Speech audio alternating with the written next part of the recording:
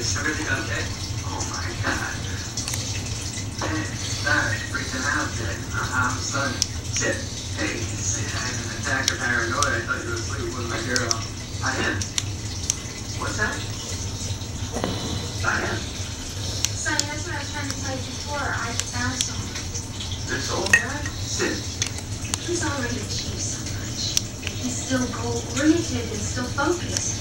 He has a 5-year plan. What is it? Don't die?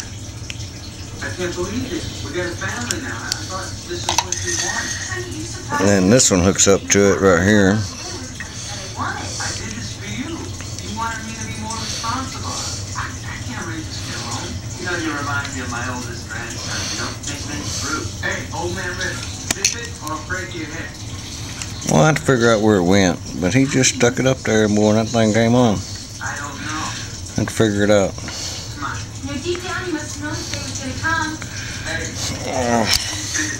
There you go. A little new little baby. When you got that big, white, wrinkly body on top here with loose skin and old body. Whoa.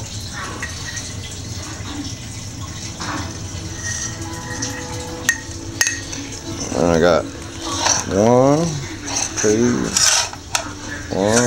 3 30-round clips for flip overs. 1, 2, and 3 boxes of ammo. And oh, excuse the bugs, but Lumpy is gone. She's gone. All right, peace.